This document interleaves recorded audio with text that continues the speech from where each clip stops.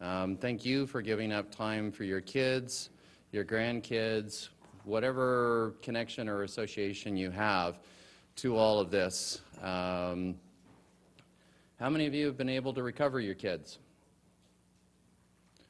How many of you are here to recover your kids? Awesome. All right.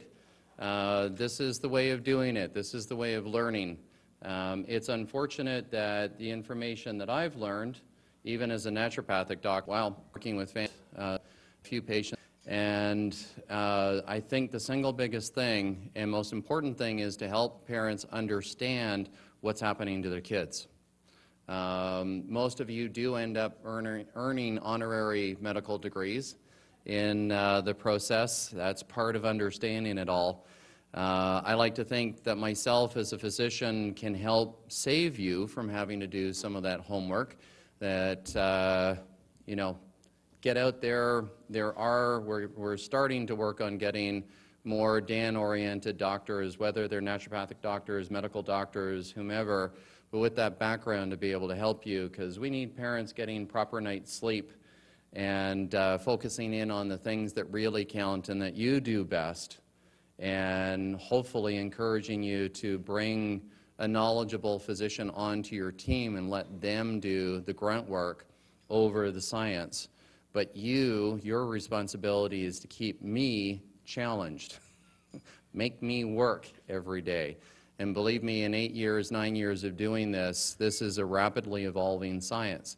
My lecture this morning is probably around the new buzzwords at the DAN conferences, neuro-inflammation and oxidative stress.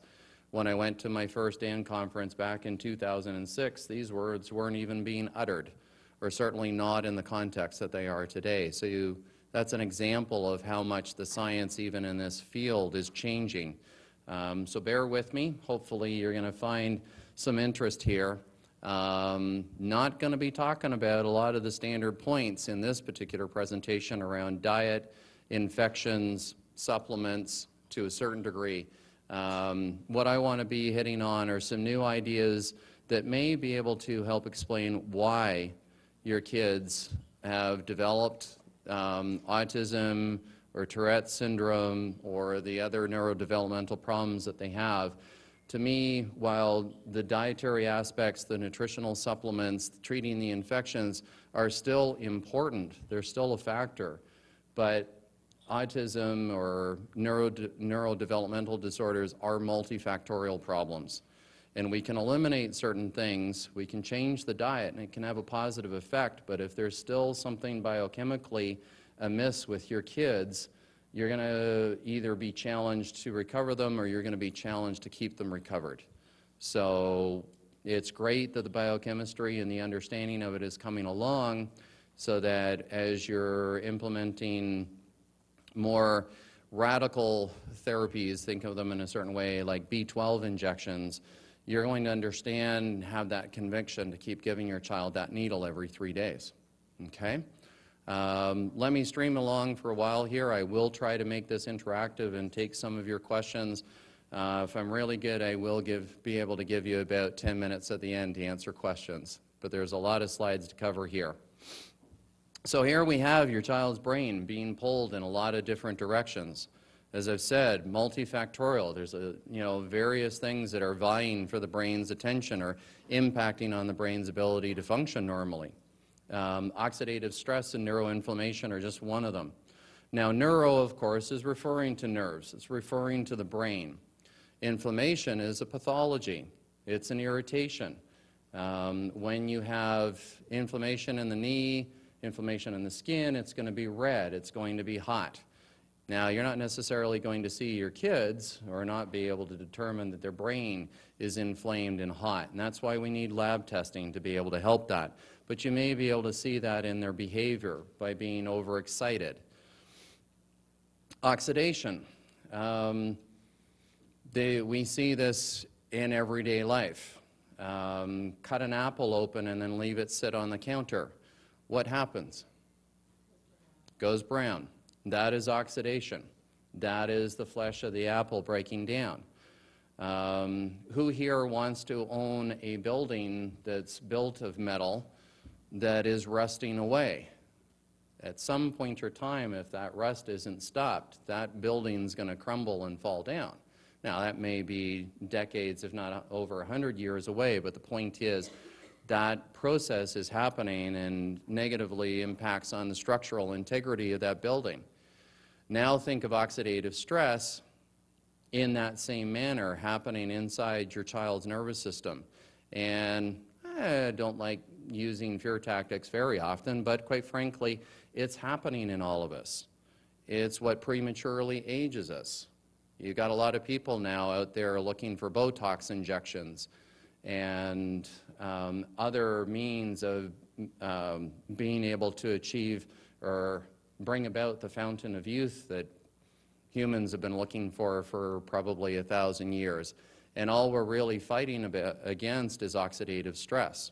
And there's more in our life and our world that's creating this oxidative stress and moving it ahead quicker than would have been the case 100 years ago.